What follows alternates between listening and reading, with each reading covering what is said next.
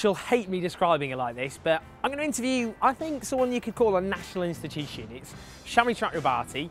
She used to be director of Liberty, the civil rights organisation. She stood down, but she's been this huge presence in politics over the last few years. Civil liberties is often not the most popular of issues, so you need a bit of courage to be able to stand your ground, and she's certainly done that. But I want to know what makes her tick, where do her values come from, and what does she think about the big issues of today? Shami Chakrabarti, as I live and breathe. The former director of Liberty. Yes, I can't believe Owen. I'm saying this. Yes, Owen. It's emotional. Everyone has to leave home one day. I know, I tell myself that every day, but... But your mum won't let you. No, I know, well, maybe when I'm a teenager. If I could invent a time machine, and we went back to 2003, when you became, of course, Director of Liberty, what would you say to yourself? I mean, do you think you had any idea of what you were getting yourself into? No, I did not anticipate the scale of the challenge, but also the scale of the opportunity. For everybody that's disappointed, there have been other people that have come up trumps. And that is the great thing, not just about politics and activism, but also about life, I think. I certainly would do it again. If I were to say anything, I'd say, be strong, don't worry about the slings and arrows, particularly now with social media. And you have to be an optimist to do the kind of work that we do, to actually ask people to be their better selves and to get them to go with the hope and not just always choose the sort of fearful, pessimistic path. Of course, you grew up in London. Your parents were originally from Bengali. Yeah, so my parents came from Calcutta and they came to London in the late 1950s and at a time when migrants were more welcome. They were encouraged by Harold Macmillan to come to the UK and boost the economy by doing jobs that other people didn't want to do. A Conservative government, no less, welcoming them in. A Conservative government. A decade later, I came along, but they lived in a London that was already becoming a wonderful cultural mix. There was also quite a sinister society in the 70s, wasn't there? I remember seeing National Front graffiti on walls, and as I walked down the street with my parents and hoping that they couldn't see it. I don't remember this, but when I was a baby in the pram, my parents were attacked by skinheads on Hampstead Heath, which is now thought of as a very sort of genteel part of town, but it wasn't always that way. And that, entered the family folklore, my dad getting really quite badly beaten up. Is it fair to say your dad had a particular influence on the sort of values you ended up having? My dad's a funny fish because he is not necessarily a bleeding heart liberal by any stretch, but there was a moment when I was probably about 12 or 13 years old. The hunt was on for the Yorkshire Ripper, and I can remember watching this story every night on the news, and I said something about what should be done to this monster. And my dad sort of turned to me, and he's not normally a quietly spoken man, but on this occasion he just sort of very quietly and calmly said, "You can't possibly support the death penalty." And the truth is I didn't know. And my dad said to me, "You've got to remember that no criminal justice system in the world, in history, all that you could design in the future would ever be 100% perfect. And even if you're only the one person in 100, 1,000, 1,000,000 that's wrongly convicted, how do you think that would feel? What would it feel like to be taking your final steps after every appeal has been exhausted, nobody believes you?" And then he said, I'll never forget this, he said, "Even your own family don't believe you." That was particularly chilling as a 12, 13-year-old girl. Even your own family don't believe you, and you're about to go to the lethal injection, the electric chair, the gallows, and you say to yourself, "I haven't done this, but they're going to kill me." And, there are all sorts of arguments against the death penalty, not just the miscarriage of justice argument, but that just hit me. It was the moment. Civil liberties is often a very unpopular cause. The thing about human rights is, people can deride them, but everybody loves their human rights and their civil liberties. They love their own. It's just other people's they've got a problem with. And the same people, including politicians, by the way, who would dismiss us as you know, BMW driving, legal aid lawyers, and you know, all the attacks. Goodness me, when they get hauled up for their expenses, or they feel that they're being treated unfairly, they're the first to, you know, to pick up the phone. And in the end, the people who always suffer the most from an authoritarian attack on rights and freedoms are the most vulnerable. The trick to human rights is caring about other people's kids in the way that you care about your own. The Human Rights Act is portrayed by its opponents as a charter for terrorists and criminals. The government say we'll scrap it, have a British Bill of Rights. What's the problem with that? We have a choice. The protection of being a human being everywhere, or the protection of being a citizen in one tiny corner of the planet. The Human Rights Act has been embedded for long enough now, and I've been doing this work for long enough to be able to point up examples of people who never thought the knock would come on the door for them. So everyone knows the story of Abu Qatada, not a human rights poster boy, pretty unpleasant man. Yes, it took a while to get rid of him, but you know, what about Gary McKinnon? What about Christopher Tappin? You just got to be careful what you wish for, because we'll all be foreigners to another government's eyes. And you can get in trouble, particularly you, with the stuff you get up to. You can get trouble online. Scandalous accusation.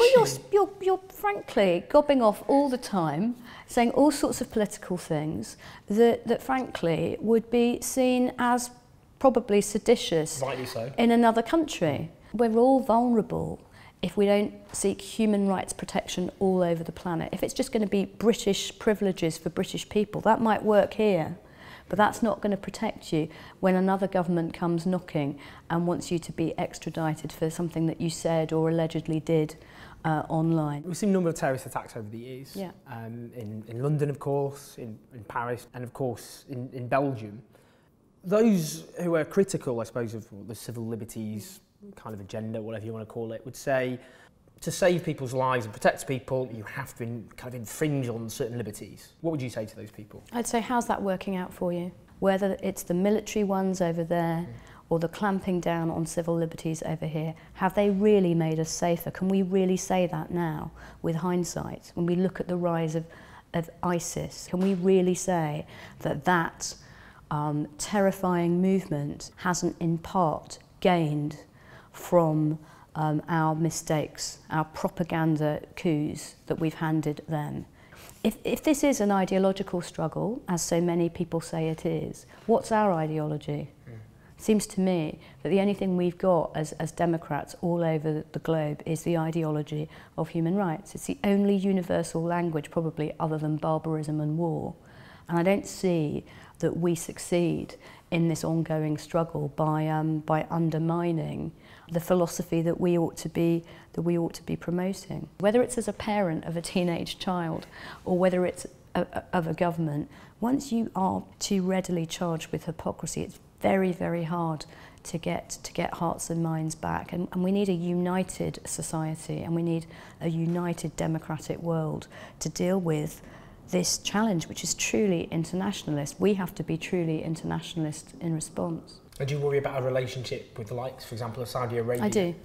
Do you think that's had a role, basically? Of course, we're just being hypocritical about, about the Saudi Arabia thing. We have to talk about this more openly. Credit to Jeremy Corbyn, who's actually started talking about things like that. And there's been too much glossing over the disjuncture between home policy and foreign policy, and human rights policy and aid and trade policy. These things have to finally be talked about. New Labour and civil liberties, because that's when you really came to this huge prominence. How would you sum up that record, the Blair Brown years on? There was a contradiction at the heart of New Labour thinking. On the one hand, all sorts of progressive things were done to the apparatus of the law: devolution, freedom of information, Race Relations Amendment Act, gay equality legislation, and of course, the jewel in the crown for me, the Human Rights Act. But on the other hand, the values enshrined in those instruments often undermined in thought and word and deed. It wasn't just New Labour. We were in a very, very bipartisan, authoritarian age in British politics, and I think it probably began earlier with with Michael Howard and Tony Blair, and it was who, you know, the arms race, who can be nastier to refugees and asylum seekers, you know, to naughty kids on council estates. You know, it's all about divide and rule. You know, let's separate the worthy from the unworthy. It's a mistake, it's dangerous politics, and it's a kind of orthodoxy from which we've yet quite to recover in this country, but I think there's hope. Did Blair and Brown ever try and woo you in any way? Yes, yeah, sometimes people will try to woo you, and that would be very flattering if the deal was we're gonna change our policy, but it's not flattering if at times there's a suggestion that, you know, you would take various honours or jobs or whatever it is in exchange for your silence over things that you really care about. Is that what happened? You know, kiss and tell is a tawdry thing, and not kissing and telling is probably pretty tawdry as well. But it wasn't just it wasn't just New Labour. There've been other parties at various times that have been quite, you know, keen to, you know, to put a little. You can tell me the details, will you? I can tell. I think it's quite important if you put yourself in this position of being a campaigner and doing it in a cross-party, non-party way over a number of years, and you have had the privilege of audiences with, you know, with these very powerful people. There's no need to breach that trust. Confidentiality.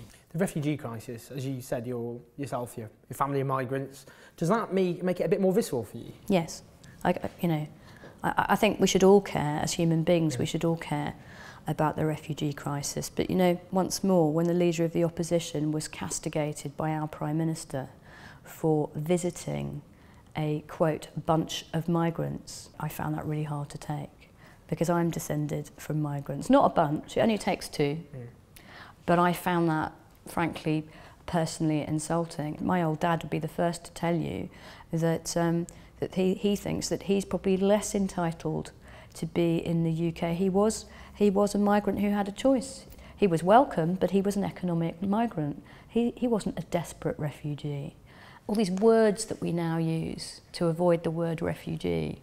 You know, first it was asylum seeker, then the word bogus got added, and now we use the word migrant. We won't use that noble word that we once used, which was refugee. These are really, really desperate people, and whatever the answer, and I think Britain and Europe should do more, of course I do, but whatever your views on that, to call these people a bunch of migrants was frankly an insult to our humanity. Do you think the British government's, how would you judge its response to the refugee crisis generally there? I think that our government's response has been woefully inadequate in every sense, in thought and word and deed.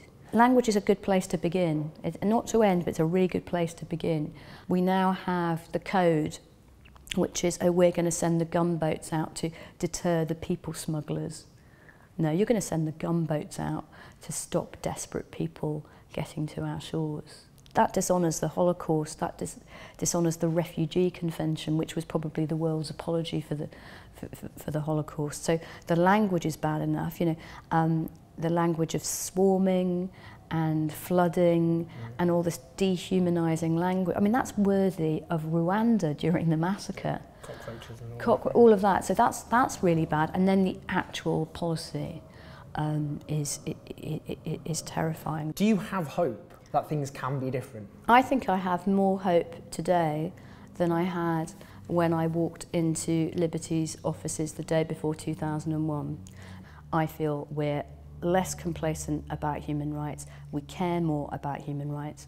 We have more access to the levers of communication and power via things like the internet. I just think it's time for our political representatives to catch up, but I think we can make them catch up. And frankly, Owen, every time I talk to you, I feel more optimistic. Fight back at you. So no, it's all to play for, as they say. I think there are better times ahead.